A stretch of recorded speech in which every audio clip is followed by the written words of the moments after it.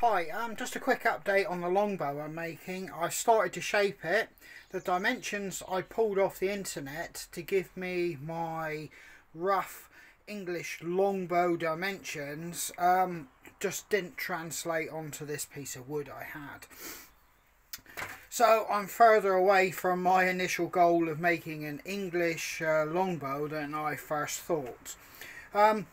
I adapted them and I am now in the process of shaping the actual stave itself. I've used a machete, I've got a plane and a rasp.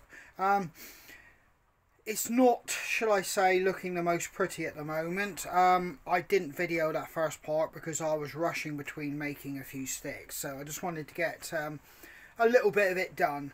I wasn't actually going to film any of this, but I thought, you know, I filmed taking the stave. I'll start taking a few little, should we say, documentary videos of how it's going. So I'll just quickly show you where I am at the moment.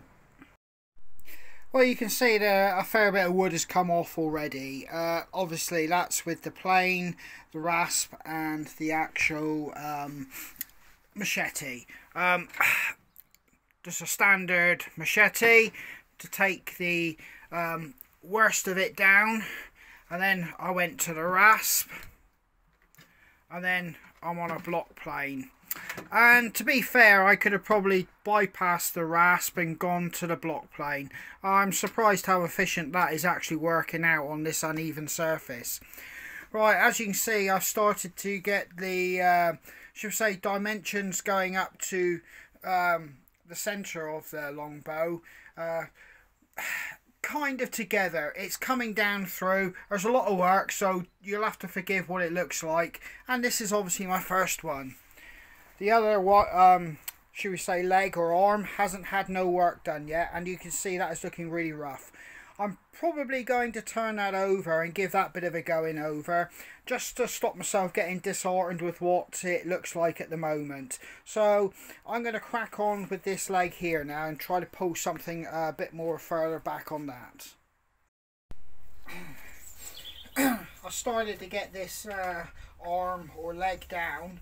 I made a bit of a rough or real bad job with the machete. Next time I shall probably not be quite so aggressive. I tried to get it all done within sort of like 10 minutes, taking the meat off, which meant I've cut into a lot of places I didn't want to cut. But hey, that's one lesson I've learned.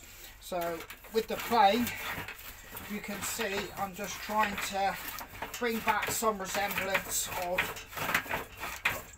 a flatness on this leg. The plane is actually doing not too bad a job in doing so, but I've made a lot of work here for myself just by being too aggressive with the machete. Yeah, my first lesson learned is even though I've seen people hacking and chopping away on YouTube videos, they obviously know a bit more.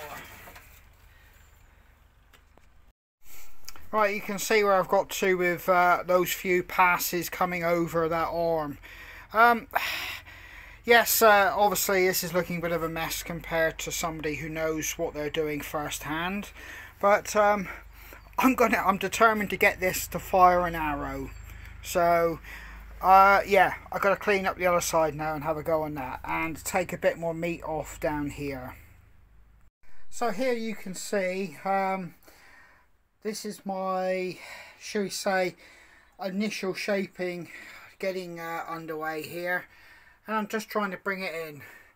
I can see I'm going to have a lot of practice at this, but hey, like I said, I'll follow this through and see where it takes me. Strangely, I'm quite intrigued to see if this in itself will fire an arrow, even though I can see this is a extremely poor quality job so far. Rushed, but like I said, I will be able to pull it all back in with a plane. This is just getting the rough shape together at the moment. I've gone over to the rasp now. This is allowing me to actually get a little bit better shape actually than the plane. The plane managed to get me back to a starting point from, should we say, a near disaster with the machete. Not really the tool that was the issue. It was quite simply me. So all I'm doing now is, as I believe to be reasonably correct, I'm just trying to just take a little bit off and get this a little bit more married up a little bit and looking a bit better, and when you look down it, just a little bit more of a flow on the lines. So yeah, I'm going to push hard with this one at the minute, and I'm very conscious of, like, when I'm stick making, something might be doing a fantastic job, but if it's taking too much off in the way of wood, there's always that danger of the finishing side of it. It could be just taking so much off that you end up with a lot of finishing to do to pull back all the processing marks, the gouges and scars from taking that wood from the stave. So, you know, I'm very conscious of that. I'll bring it back in here so you can see there. And you can see I'm just taking this off, and I'm trying my best to do it by eye as well. Like I said, I've got no technology with like gauges or anything like that,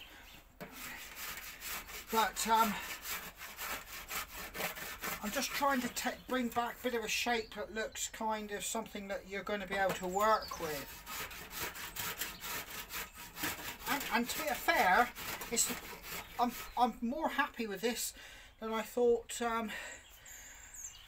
earlier. So yeah, if you feel like you're going totally wrong, I can honestly say from my experience, just on this small bit of experience, keep sticking with it, because it's not ruined till it's totally ruined, and you might yet get someone else to fire an arrow. I've got to take a fair bit off here at the moment. Yeah, so let's get down to that.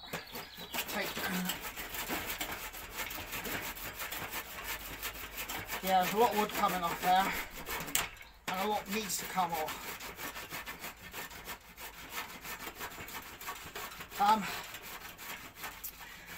To be honest with you, as a stick maker, I actually thought this was going to be quite a easy task, but yeah, there's a different set of eye parameters you're using. So yeah, don't fool yourself that this is going to be an easy task if you work with wood. Obviously, working with wood makes things a lot easier with the habit of using tools, but yeah, it is kind of a different art form. So right, as you can see, that's beginning to come through here. Need to get over on this side and do a bit. Then I'm going to spin it around and do the opposite side. I'm not going to take too much. I'm obviously trying to marry everything up with just visual aids at the moment. As you can see, I still to get the actual, what should I say, the actual shape this way along, tapering it back through. So that's a little way off yet, but yeah, I'm beginning to feel more confident with this already.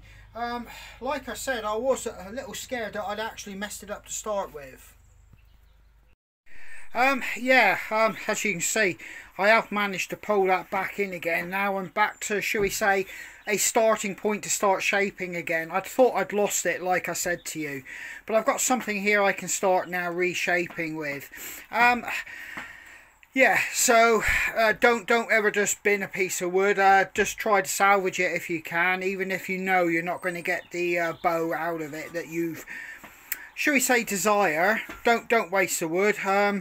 like I said, I am proof in the pudding. Stick with it and see what you can pull out of it. So yeah, I now have something I can now start shaping again with the rasp. It's not good, and people will probably be laughing at this, but I've got something I can work with, and yeah, I'm quite looking forward to this now. Part of the fascination with this English longbow situation I'm got obsessed with here a little bit is the fact that near me there is also a place where a property has got the name Butts in the last part of its name. I won't give the first part because obviously it's not my property, but the last part of its name is Butts. Now, anybody that's spent any time in the military will know Butts translates into an area on a shooting range where the targets are held, and shall we say you're basically shooting down range to it. Now, to cut a long story short, there has been some archaeological evidence of arrowheads and things found around there, and due to its name, and it's an ancient last part of the name Butts, which translates into kind of like range, so there's a strong suspicion, and it has been documented in local books that suggested that nearby this property there was a range for Cornish longbowmen to go and practice the art of shooting their longbows, which was a legal requirement back in those days. So yes, when I'm out hiking, I actually walk past this particular property, and after reading about it in a book, that also spurred me to, because obviously I'm walking past it and I'm thinking, oh, there were guys here actually firing arrows around, practicing for military service if they were called up. So yeah, so that's one reason, and it's a fascinating, well, it is a fascinating little bit of history from my local area. As you can see on this actual, well, should I say, tip of one of the arms or legs, I've got a few gouges there which I'm trying to work out with the rasp. They are disappearing, they were a lot worse. But obviously it's that same thing, I've still got to be careful of the meat I'm taking from it. And yet again, it's just another clear example of me rushing that first bit. And perhaps a bit more care would have saved me all this anxiety at the moment. Well, boys and girls, I've just been and broke my rasp. I really was giving it some juice. Being a bit lazy, didn't take out all the shavings, and I busted the blade. It's only a blade, still an annoyance because this is a good blade. I think I've got an old one, but as light is beginning to go, I think I'm going to call it a day here now, and just be thankful I haven't lost this piece of wood. Yeah, I'm not suggesting this is going to be a good one, so please don't look at this and think I'm suggesting that. But you've got to bear in mind, what I'm documenting here is somebody who's just been and got a stave with the idea of doing a longbow, and just basically ending up where I am now. You can see there's still a few dips and that's still got to come out, but I'm going to start now slowing everything down and taking my time from here. As I've got this far, and as I keep mentioning, I've just pulled it back from disaster, I'm going to start bringing it all back slowly and start really learning to enjoy this. You know, when you consider I was almost in tears. But hey, like I said, I've now got to get a new blade. I'm going to pick all my stuff up, sort all this out, get a fire going indoors, and call it a day. Yeah, like I said, most people are probably wondering why I didn't show that initial putting the, should we say, initial measurements on the stave. That was because I quite simply, as I alluded to, couldn't achieve what I was trying to achieve with this particular stave. So I didn't think it would be fair to try and, you know, push this out there as a English longbow. It's going to be a longbow of some description, basically. I'm already feeling really chuffed to bits with where I'm at with it.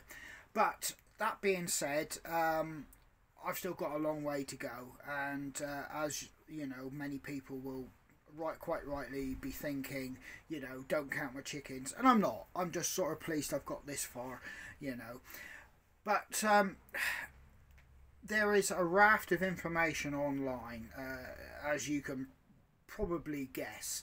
And you know, and you can get overwhelmed by the various different types of bows out there that you could possibly try and make. Like I said, don't get discouraged. If nothing else, with your piece of wood that you've probably got squirreled away, that you're gonna decided you're gonna make a bow from, just give it a go. I'm a raw amateur at this. I do make hiking sticks, so yes, you know what I mean.